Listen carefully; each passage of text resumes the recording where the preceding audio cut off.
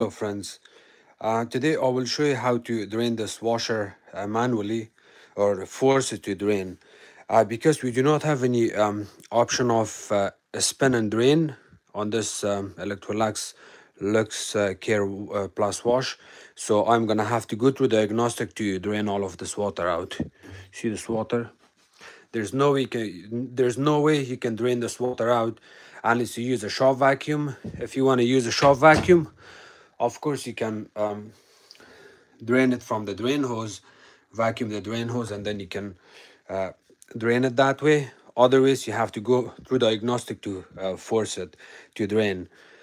So you will turn off the cycle, turn it back on, select normal, press start.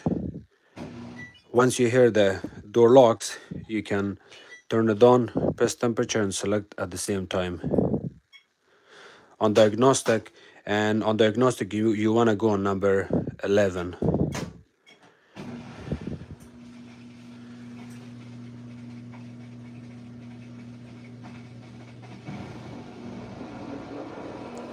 Her gut solidly drained.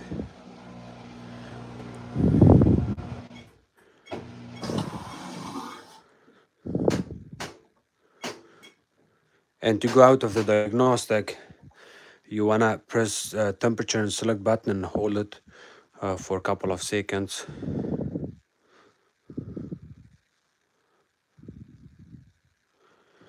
And if it didn't help, you can just unplug it